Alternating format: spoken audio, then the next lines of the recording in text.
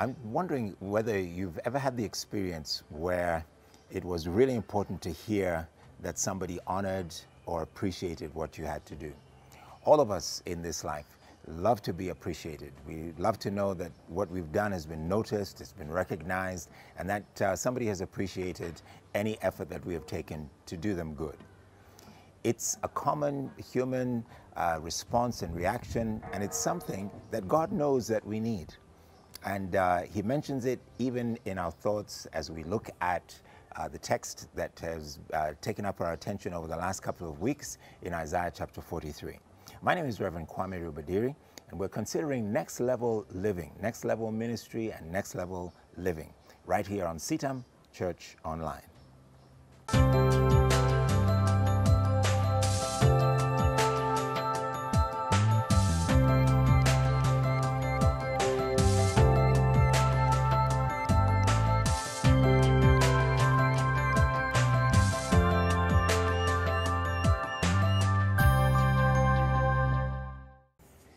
In the 43rd chapter of the book of Isaiah, the prophet Isaiah, which is perhaps one of the most or best known prophets, and certainly one of the most prolific prophets in all of the Bible, begins to paint a picture for us, not just of what's happening amongst the people that he's speaking to or prophesying to, but speaking in a large panoramic view, looking way down through history and looking into the future. Not just to what will happen to the nation of Judah and Israel, but even into the nations of the earth to this day.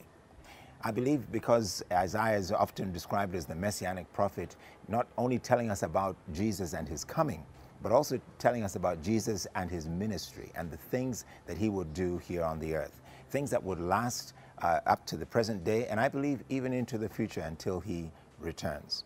So on the fourth verse of Isaiah chapter 43, we read these words: "Since you are precious and honored in my sight," this is God speaking, "and because I love you, I will give people in exchange for you, nations in exchange for your life." When these words are somewhat repeated from what we heard and what we looked at in verse 3 just last week, when we saw that the ransom for Jerusalem would be paid by 3 different national armies, God is now re-emphasizing this theme by saying to the children of Israel, and I believe to us, because as I said before, the prophecies of Isaiah are so panoramic and they're so far-reaching, that he would say that we are precious and honored in his sight, and he loves us. How do you see yourself? How do you define your life? Is your life defined by what you do, what people think of you? Is it defined by your friends? Is it defined by the achievements that you've made in this life? I wonder if your life would be that much more productive, that much more effective in the hands of God, that you would actually move to next level living, next level ministry, if you knew and if you realized that you were precious and honored and above all loved in the sight of God. We don't hear those words often, especially in the cultures here in Africa, but when you do something that gets someone else's attention, and here most especially God's attention, you don't have to be the best, you don't have to be perfect, you don't have to be at the top of your game. God loves you for who you are, and he wants you to know that you are precious, honored, and loved. And if you and I start this year knowing that that's how God looks at us, that's how God appreciates us, that's the pinnacle of God's appreciation of who we are, that we are precious, honored, and loved. How much more are you willing, or would you be willing, to do for the sake of the kingdom and for the sake of God? Just knowing those facts.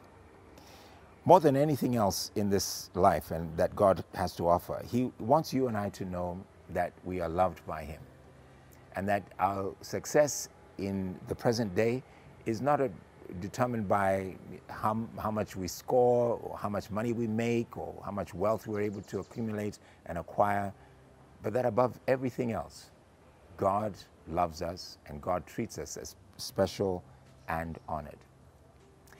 I want to venture to say that if you knew that and believed that every day, that the God of the universe, the one who made everything, who created everything you and I see, and who sustains it, if he thinks that highly of you, wouldn't your dreams be much bigger?